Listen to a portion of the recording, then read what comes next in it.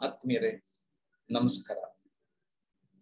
ಈ ವಿಡಿಯೋದಲ್ಲಿ ಧ್ಯಾನ ಮತ್ತು ವ್ಯಕ್ತಿತ್ವ ಕುರಿತು ನಾನು ಮಾತನಾಡುತ್ತೇನೆ.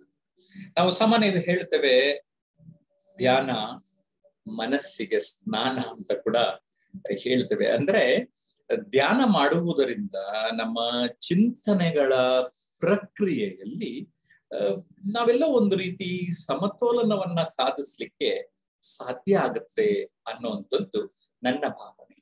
ಈ ವಿಡಿಯೋ ಕಂಪ್ಲೀಟ್ ನೋಡಿ ನೀವೆಲ್ಲರೂ ಕಾಮೆಂಟ್ ಮಾಡಬೇಕು.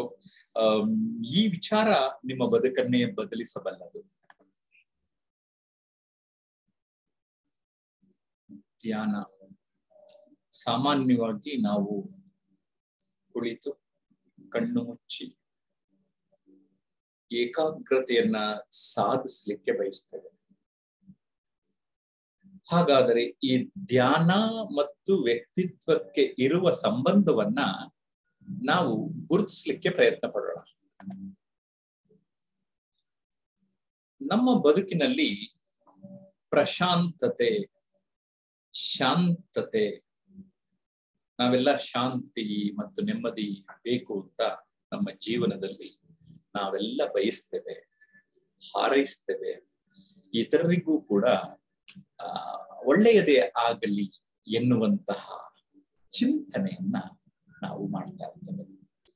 ಯಾವಾಗ ಬೀಯಿಂಗ್ ಗುಡ್ ಮತ್ತು ಡೂಯಿಂಗ್ ಗುಡ್, ನಾವು ಒಳ್ಳೆಯವರಾಗೋಣ, ಇತರರಿಗೂ ಒಳ್ಳೆಯದನ್ನು ಬಯಸೋಣ ಎನ್ನುವ ಉತ್ತಮವಾದ ಚಿಂತನೆ ನಮ್ಮಲ್ಲಿ ಆವರಿಸುತ್ತೆ, ನಮ್ಮ ಬದುಕೆ ಬದಲಾಗುತ್ತೆ.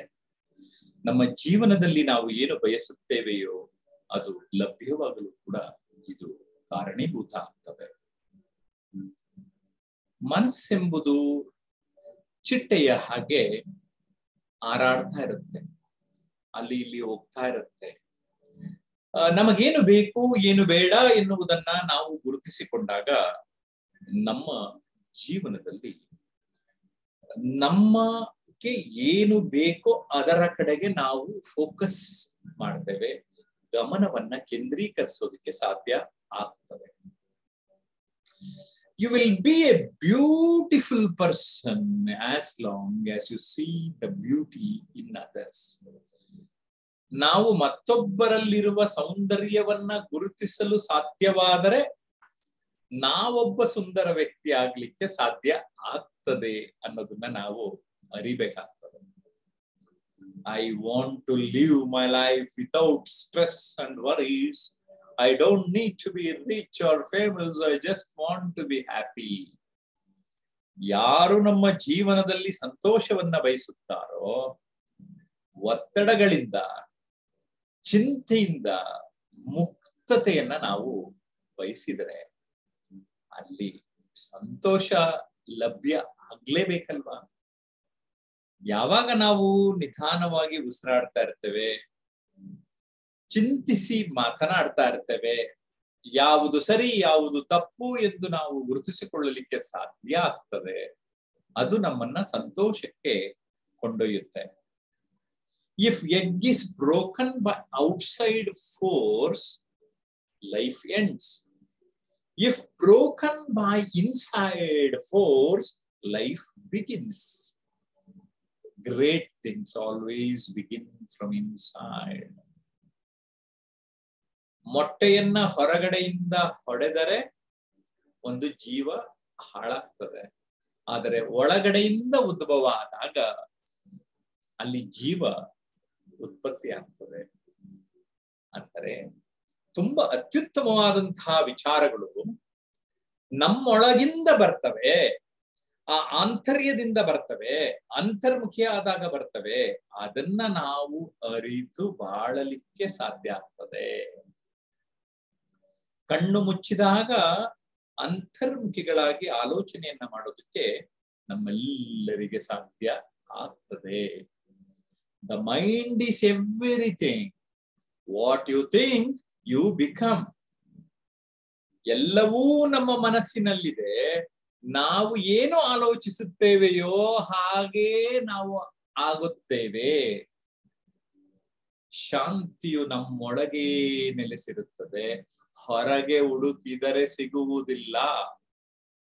ಹಾಗಾಗಿ ನಾವು ನಮ್ಮೊಳಗೆ ನೆಲೆಸಿರುವ ಆ ಶಾಂತಿಯನ್ನ ಹುಡುಕಿಕೊಂಡು ಹೋಗಲಿಕ್ಕೆ ಈ ಧ್ಯಾನ ನಮ್ಮೆಲ್ಲರಿಗೆ ಸಹಾಯವನ್ನ ಮಾಡ್ತದೆ. The mind is like an umbrella, it opens when it is open. ಮನಸ್ಸೆನ್ನುವುದು ಒಂದು ಕೊಡೆ ಇದ್ದ ಹಾಗೆ, ಅದು ಓಪನ್ ಆದಾಗ ಮಾತ್ರ ವರ್ಕ್ ಆಗ್ತದೆ. ಹಾಗೆ ನಮ್ಮ ಮೈಂಡ್ ನ ಕೂಡ ಇದೇ ಮಾತನ್ನ mind is like A parachute, it works only when it open ಅಂತ ಹೇಳುವಂತಹ ಒಂದು ಪ್ರತೀತಿಯು ಕೂಡ ನಮ್ಮಲ್ಲಿ ಇದೆ. ಆತ್ಮೀಯರೇ, we are what our thoughts have made us. ನಾವು ನಮ್ಮ ಚಿಂತನೆಗಳಿಂದ ರೂಪಿಸಲ್ಪಟ್ಟಿದ್ದೇವೆ. So take care about what you think. ಹಾಗಾಗಿ ನಾವು ಏನು ಆಲೋಚಿಸುತ್ತೇವೆಯೋ ಅದರ ಬಗ್ಗೆ ನಾವು ಗಮನ ನೀಡಲೇಬೇಕಲ್ಲವೇ. Words R secondary, thoughts live, they travel for. ಈ ಮಾತುಗಳು ಏನೋ ಆಡ್ತೇವೋ ಅದೇ ಒಂದು ಸೆಕೆಂಡ್ ಪ್ಲೇಸಿಗೆ ಬಂದ್ಬಿಡ್ತದೆ.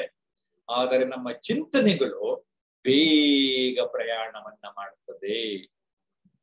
ಸೊ ಇದನ್ನ ನಾವು ಸರಿಯಾಗಿ ಅರಿತು ಬಾಳಬೇಕಾಗ್ತದೆ.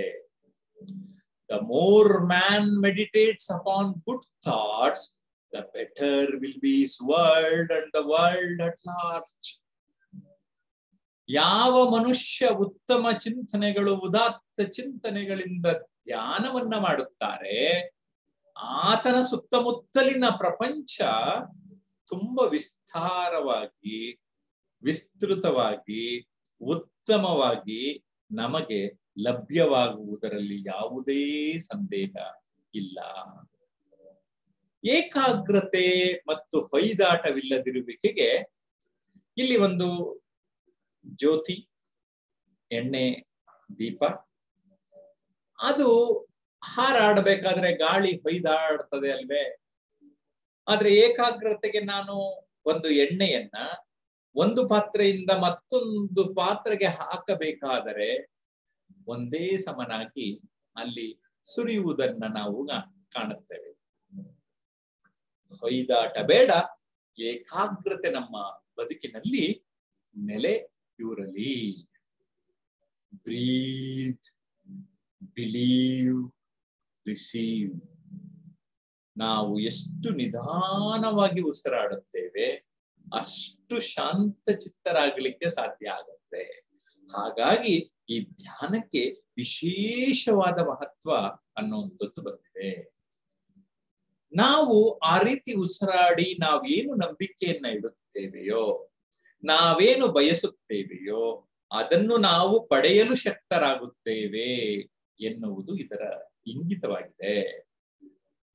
ಬದುಕಿನಲ್ಲಿ ಬರುವ ಅನೇಕ ವಿಚಾರಗಳನ್ನ ಸಮತೋಲನದಲ್ಲಿ ಇಟ್ಟುಕೊಂಡು ನಾವು ಬ್ಯಾಲೆನ್ಸ್ ಮಾಡೋದಕ್ಕೆ ಸಾಧ್ಯ ಆದ್ರೆ ಈ ಬದುಕು ಸುಂದರವಾಗಿ ನಮ್ಮ ಸುತ್ತಮುತ್ತಲು ಮಾರ್ಪಡುತ್ತೆ ಅನ್ನೋದರಲ್ಲಿ ಯಾವುದೇ ರೀತಿಯ ಸಂದೇಹ ಇಲ್ಲ. ಹಾಗಾಗಿ ಈ ಧ್ಯಾನ ಮತ್ತು ವ್ಯಕ್ತಿತ್ವ, ವ್ಯಕ್ತಿ ತನ್ನ ಗುಣಗಳ ಮೂಲಕ ಒಂದು ವ್ಯಕ್ತಿತ್ವವನ್ನ ಹೊಂದುತ್ತಾನೆ. ಉತ್ತಮವಾದ ಮೌಲ್ಯಗಳನ್ನ ಇಟ್ಟುಕೊಳ್ಳುವುದರ ಮೂಲಕ ತನ್ನ ವ್ಯಕ್ತಿತ್ವದಲ್ಲಿ ಮಾರ್ಪಾಟನ್ನ ಮಾಡಿಕೊಳ್ಳಲಿಕ್ಕೆ ಸಾಧ್ಯತೆ ಇದೆ.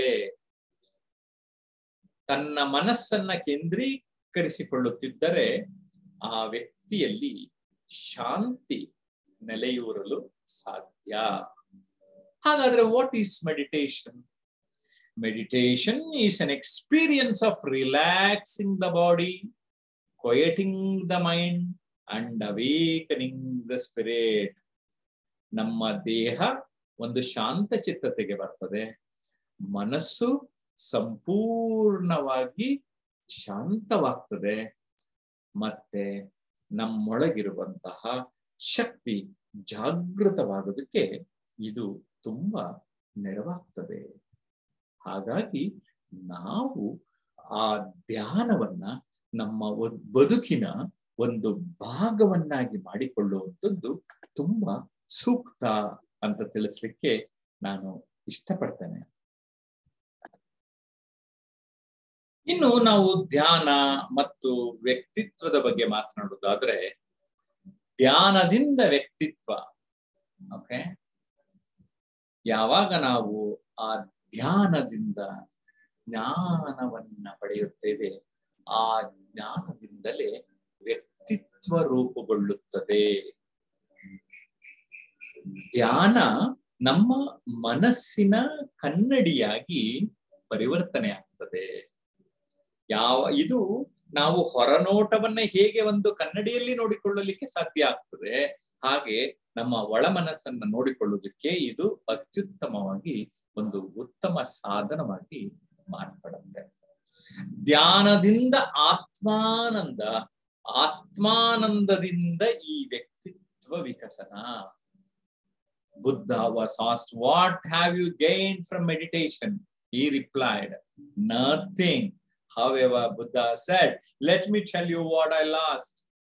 ಬುದ್ಧನನ್ನ ಕೇಳಿದಾಗ ಧ್ಯಾನದಿಂದ ನಿಮಗೇನು ಲಾಭವಾಯಿತು ಎಂದರೆ, ನಾನು ಏನು ಕಲಿಯಲಿಲ್ಲ, ಆದರೆ ಕೆಲವನ್ನು ನಾನು ಬಿಟ್ಟೆ ಅಂತ ಹೇಳ್ತಾರೆ. ಯಾವುದನ್ನ ಬಿಟ್ಟೆ?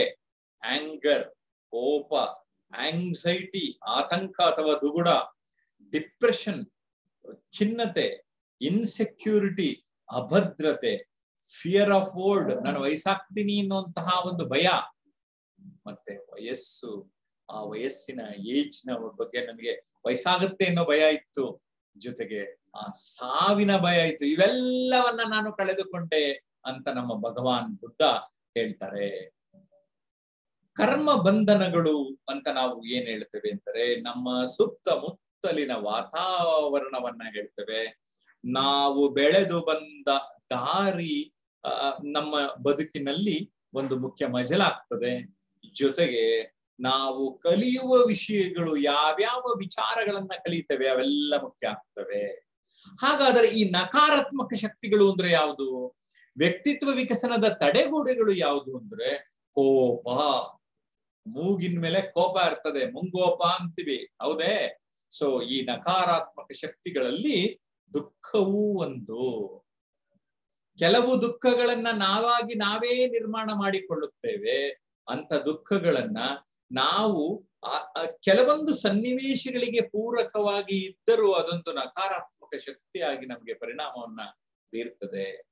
ಜೊತೆಗೆ ಅಸೂಯೆ, ಜಲಸಿ, ಮತ್ತೊಬ್ಬರನ್ನು ಕಂಡರೆ ನಮಗೆ ಆ ಅಸೂಯೆ ಏನಿರ್ತದಲ್ಲ, ಅದು ನಮ್ಮ ವ್ಯಕ್ತಿತ್ವ ವಿಕಸನದ ತಡೆಗೋಡೆಯಾಗಿ ನಕಾರಾತ್ಮಕ ಶಕ್ತಿಯಾಗಿ ಮಾರ್ಪಡುತ್ತೆ.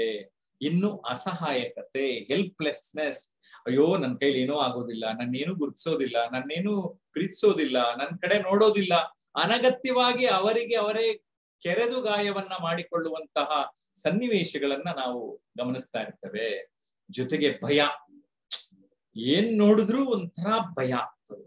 ಕ್ಯಾಮ್ರಾ ಮುಂದೆ ಬರೋದಕ್ಕೆ ಭಯ, ವೇದಿಕೆ ಮೇಲೆ ಹೋಗೋದಕ್ಕೆ ಭಯ, ಸಾವಿನ ಭಯ, ಇನ್ನೇನೋ ಸೋಲಿನ ಭಯ, ಎಷ್ಟೊಂದು ಭಯಗಳು. ಕೆಲವರು ಒಂದು ಜಿರ್ಲೆ ಕಂಡ್ರೆ ಭಯ ಪಡ್ತಾರೆ, ಒಂದು ಹಲ್ಲಿಯನ್ನ ಕಂಡ್ರೆ ಭಯ ಪಡ್ತಾರೆ. ಆ ಭಯ ಅದೊಂದು ನಮಗೆ ವ್ಯಕ್ತಿತ್ವ ವಿಕಸನದ ತಡೆಗೋಡೆಯಾಗಿ ನಕಾರಾತ್ಮಕ ಶಕ್ತಿಯಾಗಿ ಪ್ರಭಾವವನ್ನ ಬೀರ್ತದೆ. ಮತ್ತೊಂದು ಚಿಂತೆಗೂ ಚಿತೆಗೂ ಒಂದೇ 0 ವ್ಯತ್ಯಾಸ. ಅರ್ಥ ಮಾಡ್ಕೊಳ್ಳೋಣ. ಚಿಂತೆ ಬೇಡ, ನಮ್ಮಲ್ಲಿ ಚಿಂತನೆ ಇರಲಿ. ಚಿಂತೆ ಎಲ್ಲದಕ್ಕೂ ಯೋಚನೆ ಮಾಡ್ಕೊಂಡು ಅದ್ರ ಬದಲು ಚಿಂತನೆ ಮಾಡಿ ನಮ್ಗೆ ಬದುಕಿನಲ್ಲಿ ಹೇಗೆ ನಾವು ಸಾಗಬೇಕು ಎನ್ನುವುದು ಮುಖ್ಯ ಆಗ್ತದೆ. ಖಿನ್ನತೆ, ನಮ್ಗೆ ಯಾರೂ ಇಲ್ಲ, ನಾವು ಏಕಾಂಗಿ, ಒಬ್ಬಂಟಿ, ನನ್ನ life useless. Friends, no one is useless but they are ಯೂಸ್ಡ್ಲೆಸ್ ಅನ್ನೋದನ್ನ ನಾವೆಲ್ಲ ಅರ್ಥ ಮಾಡ್ಕೋಬೇಕಾಗ್ತದೆ. ಮೌಢ್ಯ, ನಮಗೆ ಅರಿಯದೆಯೋ ಕೆಲವೊಂದು ಅಪನಂಬಿಕೆಗಳನ್ನ ಇಟ್ಟುಕೊಂಡು ನಮ್ಮ ಬದುಕನ್ನ ಹಾಳು ಮಾಡಿಕೊಳ್ಳುತ್ತೇವೆ. ಹಾಗಾದರೆ ಈ ವ್ಯಕ್ತಿತ್ವ ವಿಕಸನಕ್ಕೆ ದಾರಿ ಯಾವುದು? ಅರಿವು ಮತ್ತು ಆತ್ಮಾವಲೋಕನ, ಅವೇರ್ನೆಸ್, ಸೆಲ್ಫ್ ಅವೇರ್ನೆಸ್, ಜೊತೆಗೆ ಆತ್ಮಾವಲೋಕನವನ್ನ ಮಾಡಿಕೊಳ್ಳೋದು. ನಾನು ಹೇಗಿದ್ದೇನೆ, ನಾನು ಯಾರು, ನಾನು ನನ್ನ ಚಿಂತನೆಗಳು ಸರಿ ಇದೆಯೇ ತಪ್ಪೇ ಇವೆಲ್ಲವನ್ನ ಗಮನಿಸ್ಕೊಳ್ತಾ ಇದ್ರೆ ನಮ್ಮ ಬದುಕಿನಲ್ಲಿ ಒಂದು ಸಾಧನೆ ಮಾಡ್ಲಿಕ್ಕೆ ಸಾಧ್ಯ ಆಗ್ತದೆ, ಸಂತೋಷವಾಗಿ ಇರ್ಲಿಕ್ಕೆ ಸಾಧ್ಯ ಆಗ್ತದೆ.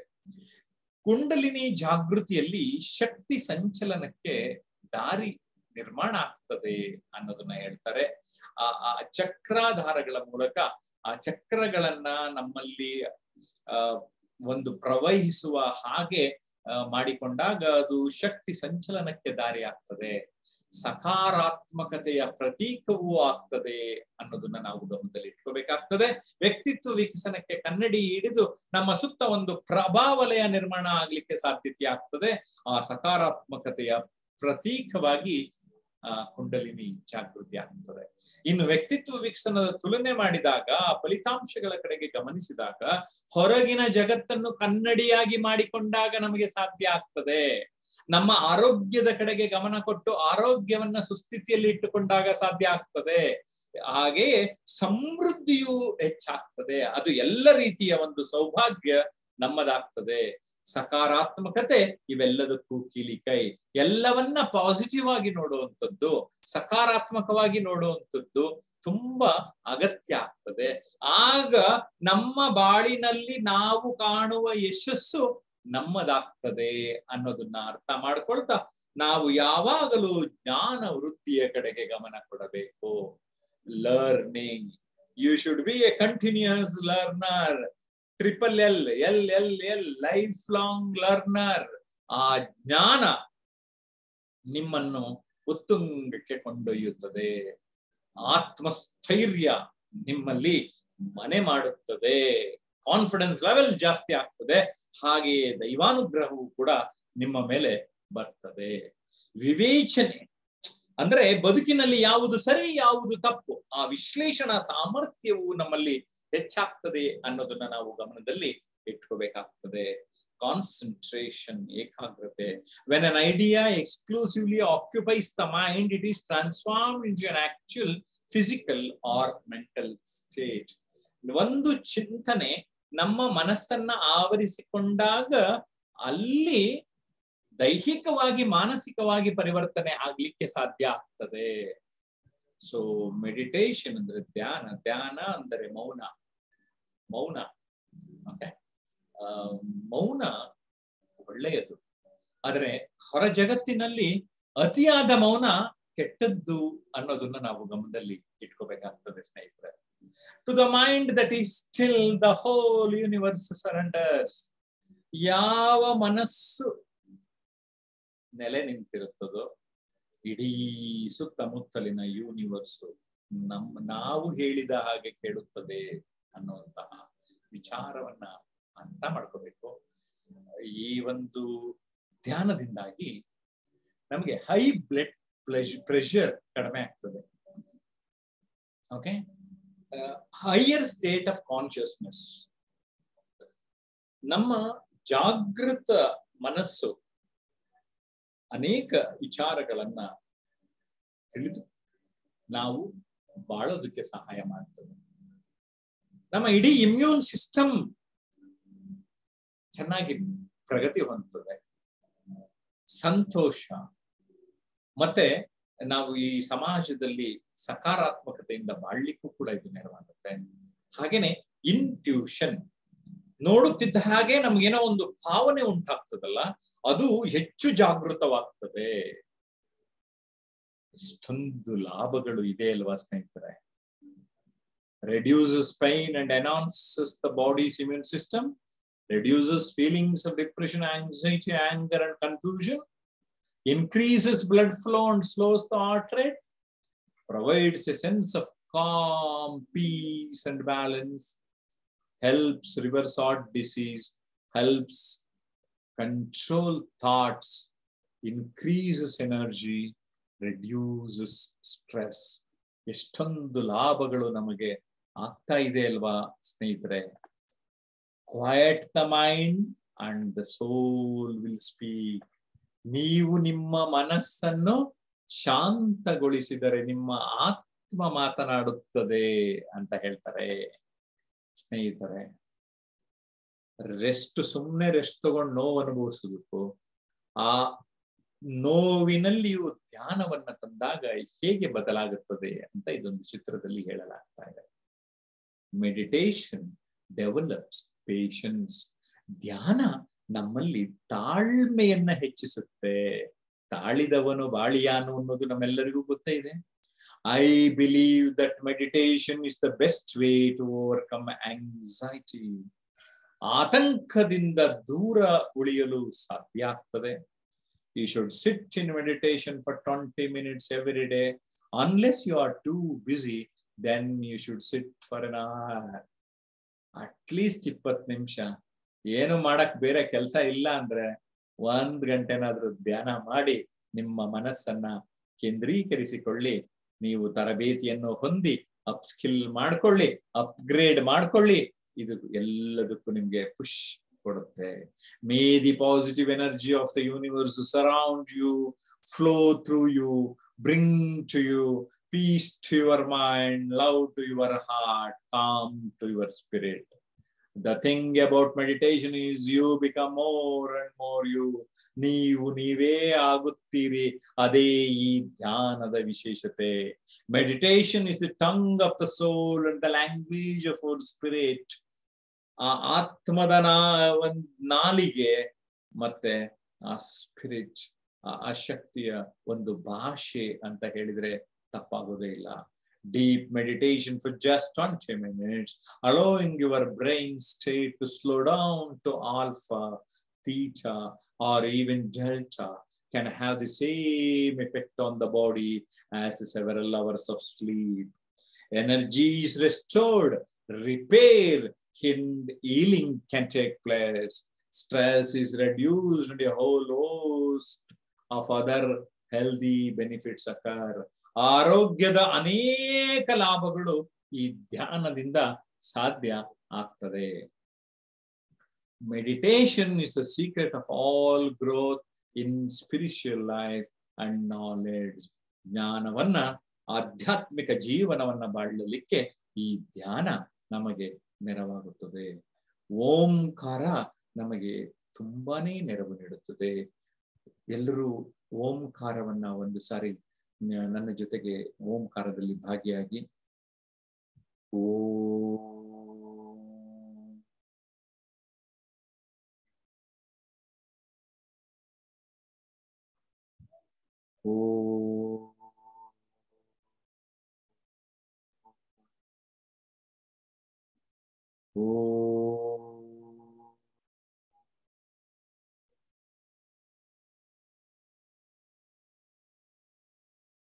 ಆತ್ಮೀಯರೇ, 3 ಬಾರಿ ಓಂಕಾರವನ್ನ ಹೇಳಿದ್ದಕ್ಕೇನೆ ಮನಸ್ಸು ಒಂದು ರೀತಿ ಪ್ರಫುಲ್ಲತೆಯನ್ನ ಹೊಂದಲಿಕ್ಕೆ ಸಾಧ್ಯ ಆಯ್ತು. ನೀವು ಅಟ್ಲೀಸ್ಟ್ 20 ಮಿನಿಟ್ಸ್ 20 ನಿಮಿಷ ನೀವು ಪ್ರತಿದಿನ ಧ್ಯಾನವನ್ನ ಮಾಡಿದರೆ ನಮ್ಮ ಮನಸ್ಸಿನಲ್ಲಿ ಶಾಂತಿ ನೆಲೆಯೂರೋದ್ರಲ್ಲಿ ಯಾವುದೇ ರೀತಿಯ ಸಂದೇಹವಿಲ್ಲ.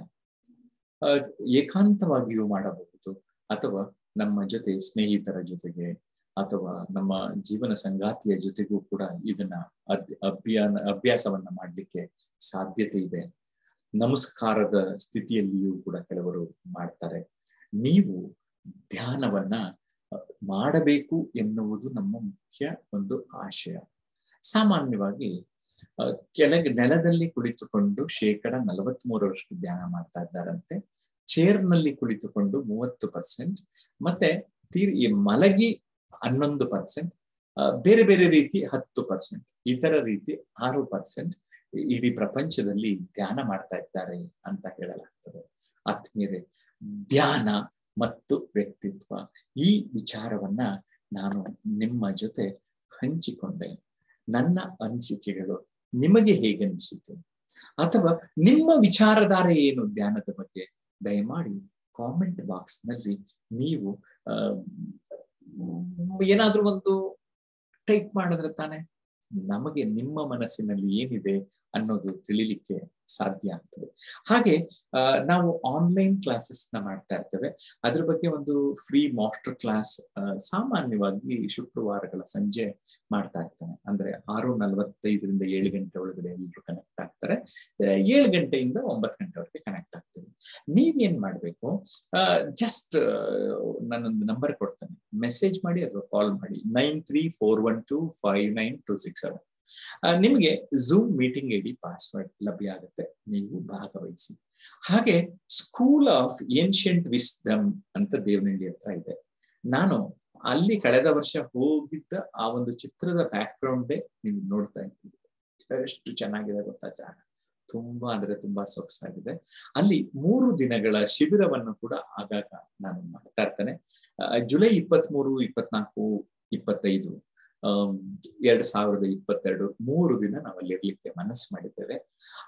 ಅಲ್ಲಿ ನೀವು 3 ದಿನ ಇದ್ದು ಈ ಧ್ಯಾನ, ನಮ್ಮ over all 6 types of personality, physical, mental, intellectual, emotional, spiritual, financial, ಈ 6 ಅಂಶಗಳ ಕಡೆಗೆ ಒಂದು ರೀತಿಯ ಮಾರ್ಗದರ್ಶನ ನಾನು ಜಯಪ್ರಕಾಶ್ ನಾಗತಿಹಳ್ಳಿ ಜೊತೆಗೆ ನಮ್ಮ ಕೆಲವರು ಮಿತ್ರರನ್ನು ಕೂಡ ಆಹ್ವಾನಿಸ್ತಾ ಇದ್ದೇನೆ.